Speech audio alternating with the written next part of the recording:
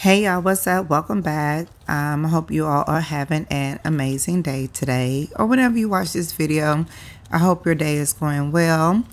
Today's high is between, I would say, 76 and 78. It is currently around 72 degrees outside, so I thought I'd go outside and see what I can harvest, what I can encourage to grow. And there's a lot of herbs that I have that needs to be snipped. And yeah, let's go ahead and get straight into that. So if you're new to the channel, welcome to the channel. My name is Helen and I am in zone 9. You have to excuse me, I'm a little stuffy today. I don't know if the lavender dust got to me or what, but anyway, I am in Houston, Texas, and I'm growing food in my backyard. So let's start off with some mint. We all know that mint has a lot of good benefits for you, whether you're making your own toothpaste, whether you're putting it in tea or drying it for other herbs such as like some hair care, hair growth, or infusing it in oils. Peppermint has a lot of really good stimulant benefits. So I like to dry it, me personally, and put it in teas. Oftentimes we'll take it fresh, we'll add it to lemonade, or maybe just a nice sparkling water or a sparkling alcoholic beverage, right?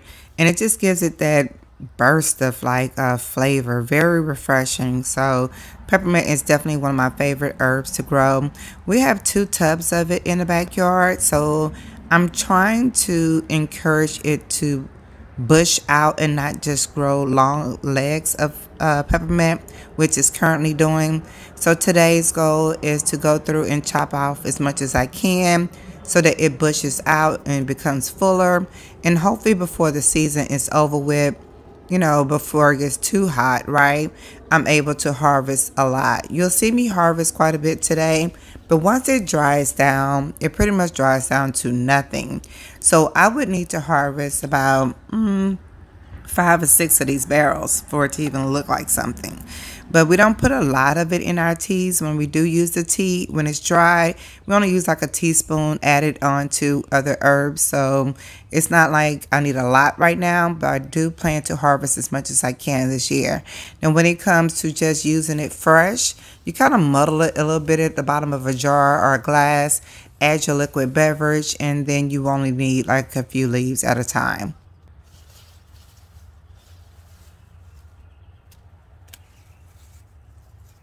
Welcome to the channel. Hope you stay around this season in gardening.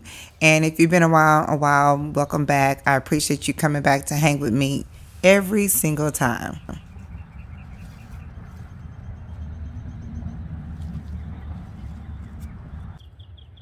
All right, moving on over to this area. I do have some Asian basil.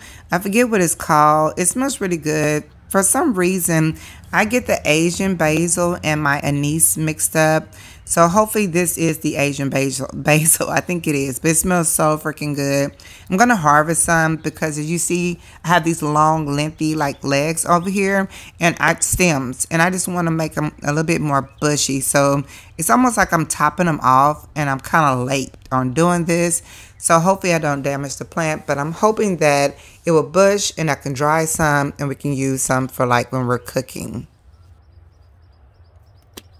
On to stevia. So stevia has a lot of benefits too, especially when it comes to those who don't want to use sugar in their everyday foods, drinks, or whatever, and you just want something that's no calories, no sugar, but is a sweetener.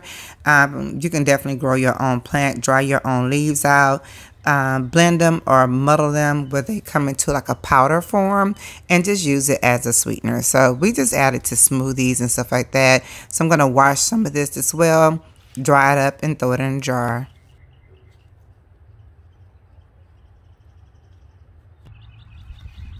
And just like any other time that I walk the garden, if I see something that doesn't look good, that needs to be taken out of these beds, I just pull it out while I'm there. And I had a few little old leaves over here from the bok choy that has gone to seed. I thought I'd just take it out so it wouldn't attract bugs. All right, so in this little box right here, they used to be my tea boxes, but they're just a mishmash of things right now. I have some pineapple sage. I keep saying pineapple basil. I don't know why. They will grow these flowers later that you can dry that are really good and tasty as well for teas. If you want like a reddish color tea, or you can just harvest the leaves and dry the leaves. I'm going to dry the leaves for like a herbal like seasoning. However, they do have their own benefits. So make sure you look it up if you're interested in trying out any of these herbs. And one day maybe we'll do like a medicinal herb video where we'll talk about all the herbs I'm growing and why.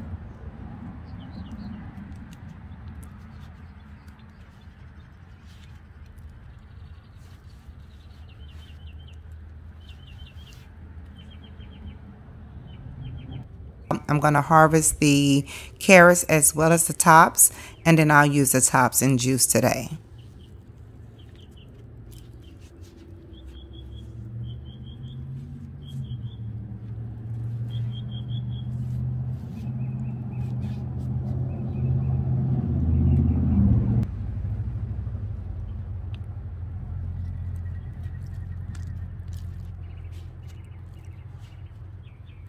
Gotta make sure that when the next season come around or before summer ends, when I drop my carrot seeds, I want to drop a huge area of carrots so I can go ahead and freeze them because they're good for my smoothies. They're good for just cooking.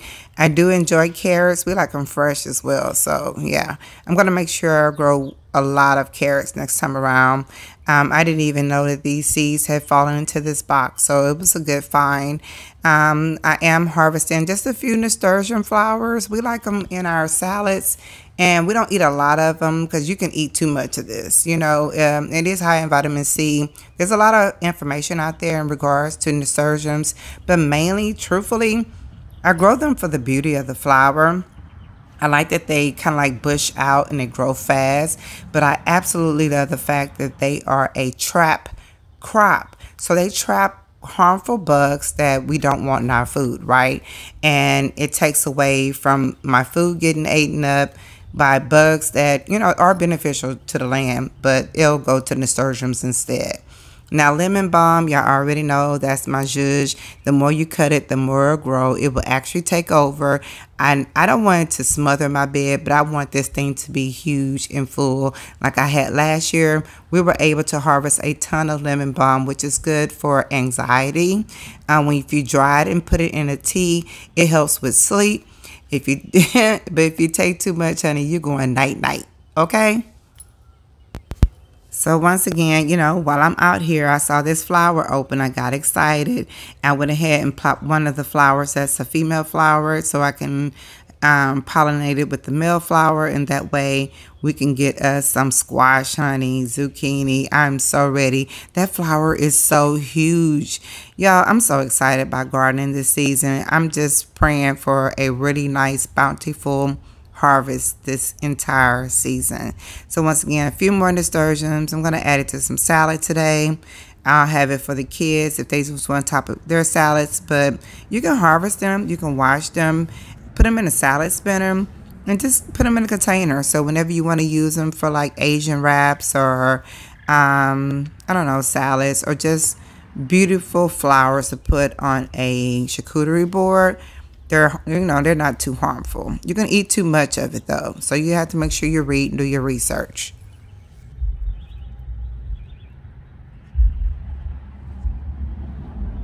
We are climbing to the more higher temps, so I had some lettuce that popped up, and I thought I'd just go ahead and take it out this bed. No need to keep it there. I'll just eat it today, harvest it or whatever, because at the end of the day, it's gonna probably attract bugs or go to seed anyway, because yeah, lettuce just has a horrible time growing here in Texas around this season. It is what it is. So I have some walking onions that I like to chop up every once in a while. And well, actually, girl, we come out here weekly and like chop one or two of these. They grow so freaking fast. But I'm going to go ahead and harvest some of these too, wash them up, chop them up and put them in the fridge. Now, I have chopped these before, threw them in my air fryer on low, like dehydrating it, and just having like some dried onions just to add like chives to like meals, and it's really good. This is one thing I'm going to have to try to figure out how to grow more of, and it's dill. We like to add dill to a lot of our like dressings, and the kids will add it to like a mayo, like a spicy dill mayo, like for sandwiches. And of course, we use dill when we're making pickles. So we don't have enough at all, but I had to trim that back to hopefully bush it out. So fingers crossed, I can grow a lot of dill. I have enough space. I'm just waiting for it to grow. Now on to our lavender. Every time I see lavender, I just harvest it automatically. I have a jar that I keep in my tea cabinet. It's a dark, cool cabinet. And all I do is take these lavender toppers, wash them real good, throw them in the air fryer, right? I let them dry out, or sometimes I'll just hang them to dry. When you go to harvest the flowers, sometimes they're dusty. And that's why I can barely talk today, because I got a lot of dust in my throat, I think, from the lavender. But y'all, it's so good in teas. It's really good in essential oils, just like this rosemary I'm showing you. You can use it for skin. You can use it for hair, your nails, your cuticles, or you can just use it in its dry form as like a seasoning or like a herb, you know, like a spice or whatever. So, and then you can mix these if you need to do like a lavender or a rosemary essential oil. It's really good. So at this point, I'm just washing all the vegetables, cleaning them up, and the herbs, so I can go ahead and either air fry and dry them, wrap them up and dry them, or just put them in the fridge.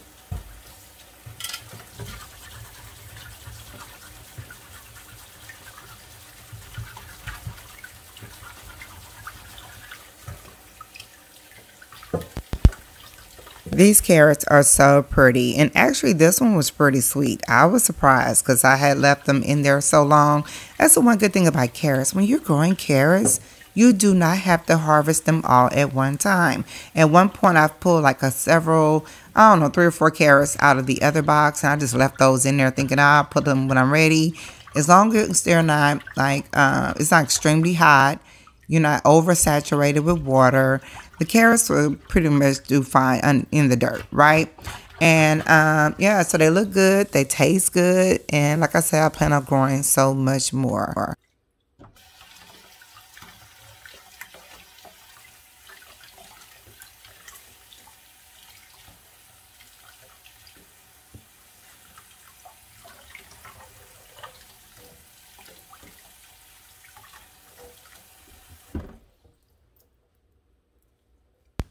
Now, don't forget, if you like to juice or like to make smoothies, it's a little herbaceous, the actual taste of the leaves, the toppers, but they're good too. They have a lot of beneficial minerals and vitamins in them. So make sure you're adding that to your smoothies and your juices as well. I did that today with pineapple, ginger, and pineapple, ginger. I forgot the other one, y'all. The salad top, the carrot toppers, and I forgot, and I'm drinking it. That's crazy, but it was so good. So yeah, don't forget to add that. Now, once again, I just used this twine to separate them because I knew I was going to wash them separately, and then I was going to dry them separately. That way, when I jar them, I knew what which was which, right? Because if you look at the mint, it looks like spearmint. Even though it smells a little different, it looks pretty much the same. Almost it smells the same when you dry it out. So I want to keep them separate. But you'll see here, I'm just going to go through and wash them real good. I add vinegar to the water to make sure that I am getting rid of any bugs that might be on my food. Luckily, I haven't had any experiences with bugs this year except for one plant that had some eggs. I don't know if they were aphid eggs or these white fly eggs. They were little bitty round white balls, and I just got rid of it instead of trying to treat it. It's too early on in the season, and I'm not in the mood to treat anything right now. So I'm just trying to keep everything healthy in my garden.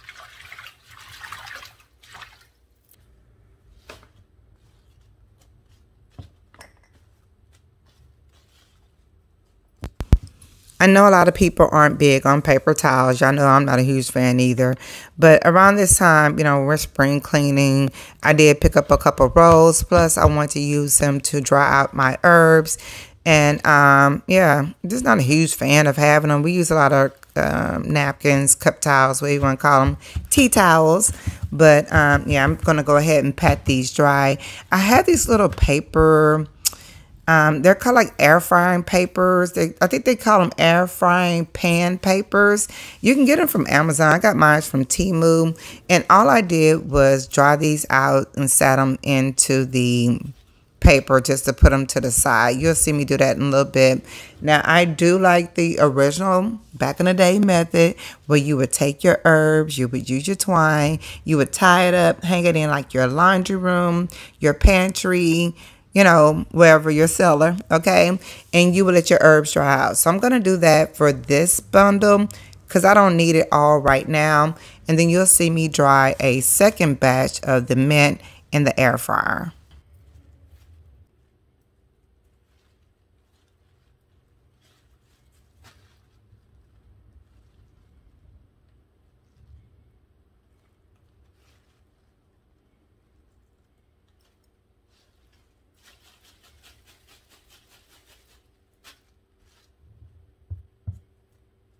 I started to go ahead and get a little bit more to put in the fridge so when the kids make their iced teas, they can add the mint to it. But they go outside and pick from it all the time, so I wasn't tripping.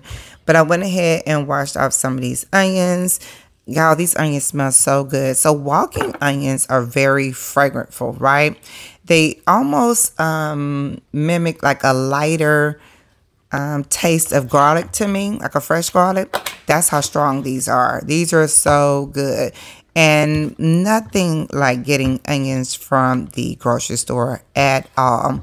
And yeah, I don't even want to think about buying green onions from grocery store. I'm currently trying to grow red onions, so it's just so crazy. Once you taste something fresh out of the garden, everything else in the stores just does not taste right. You're like, what is this? I have never had a green onion be this fragrantful, like ever. But like I said, we've been growing this same little bush for about 4 years now. And yeah, it hasn't died on me yet through the snow, through the heat. So yeah, we're going to keep chopping from it for sure. So I'm just chopping some up and putting it in one of our prep containers. The containers are listed in my Amazon storefront under, I believe it is kitchen. It's either kitchen essential or kitchen must-haves, but I'll make sure I'll link it down below. So these are the papers I was talking about that you can put in your air fryer. It keeps your air fryer from being messy. Now, the only reason why I used it for the rosemary is because they're small in size, but the larger like leaf things, I can just throw it in the air fryer or use our silicone air fryer mold. Let me tell you, this rosemary smells so good. I like it when it's dried in our teas.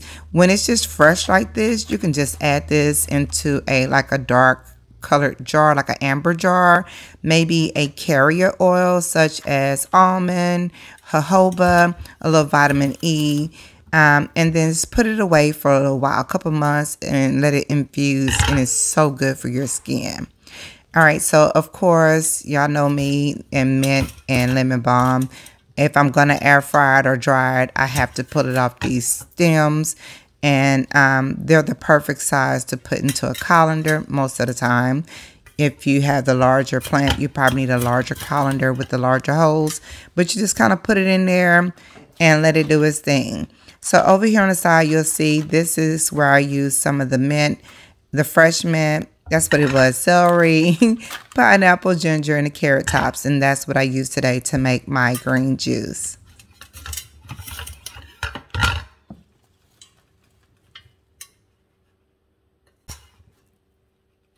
It really does come in handy when you are trying to do a lot of mint at one time. So I ended up with like 2 bowls, and it's just like spinach, y'all. It's going to cook down to absolutely nothing, but the benefits of it is so good. Even the smallest amount is good for you. All right, so of course we're back at the sink again, and I am washing the lemon balm. Now, I don't really let my kids have the lemon balm. I keep it in a separate jar. I do not mix it with teas, not anymore. I've noticed that they knock out easy with it. It's really good and soothing for anxiety, stress, like anxiousness, right? But I noticed that if you don't wash them out, it literally will have you like zoned out if you do too much. And my kids sometimes, because of the scent, they like to put a lot of the peppermint and the lemon balm with their teas. And I'm like, you can't use that much. And so I just keep it separate now. I'm like, nah, you can't use that much. That's too much, you know? So it's good for them, but I'm just careful of what they use.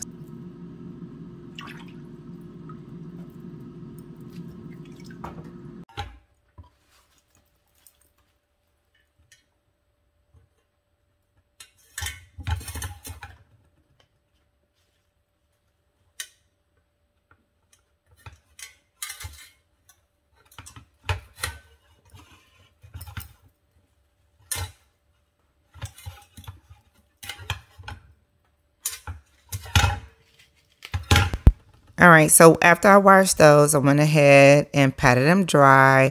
And just like I did with the mint, we're going to go ahead and string it through the colander. Now, the thing about lemon balm, sometimes their stems are a little bit thicker. So you just need a larger colander, like I said, right? And I'm going to get the leaves off. That way I can get them into the paper to dry out. And once they air dry out really good, you can actually put these in a microwave. I would do 15 seconds at a time. By 30 seconds, they're going to be dry and crispy like tea, right? The air fryer for me is basically a convection oven, right? At a higher speed. So for my air fryer, I put it at 100. I think the lowest setting is 145. It would be best if it can go to 100, but 145, about 10 minutes, and everything is pretty much dry. I kind of got to watch it though, you know? So here is the dill. Y'all, this dill smells so good to me. I just went ahead and put it aside so everything can dry. And then, of course, I did my lavender, and then I'll show you the results.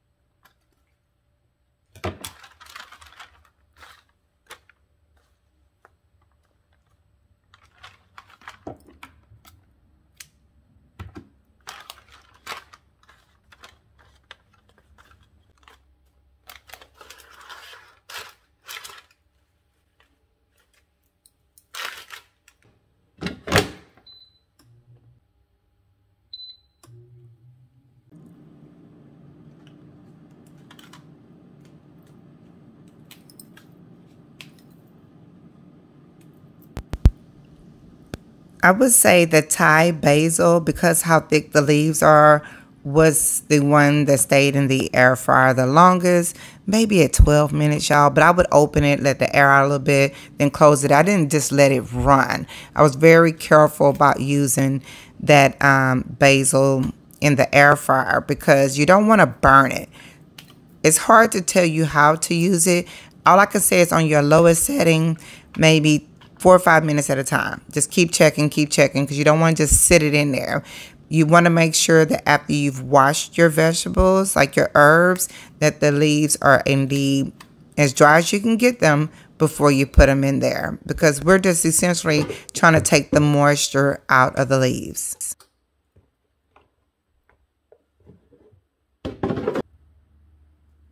I kind of, kiki and giggle to myself when people say, you're trying to grow so much. Why are you growing so much? And here is a perfect example of a small dill bush. This is what you get from a small dill bush. So yes, I would like to have like a bush or several bushes that equal up to like 2 feet because it actually cooks down or dries down to nothing. It's potent, don't get me wrong. You only need a little bit when you're drawing for like pickles or whatever, but it's absolutely nothing at all in here. It's nothing. Y'all see it. So this is why a lot of people grow a lot at one time, especially if they're using the herbs, right? You need a lot.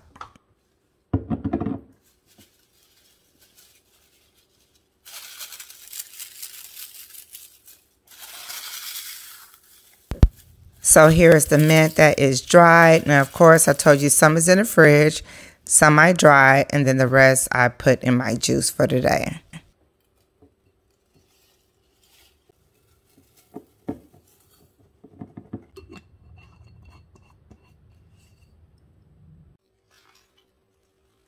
So for this bundle, I hooked it onto a hanger and hung it up in my laundry.